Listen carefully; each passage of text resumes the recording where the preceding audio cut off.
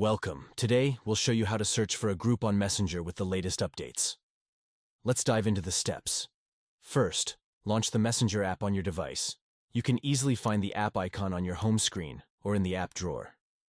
Next, tap on the search field located at the top of the Messenger interface.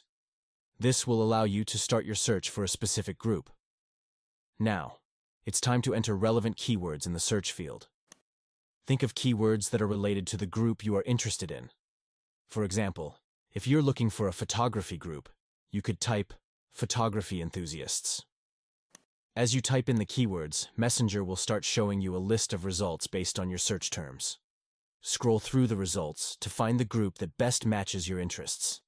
Lastly, select the group that aligns with your preferences from the list of search results.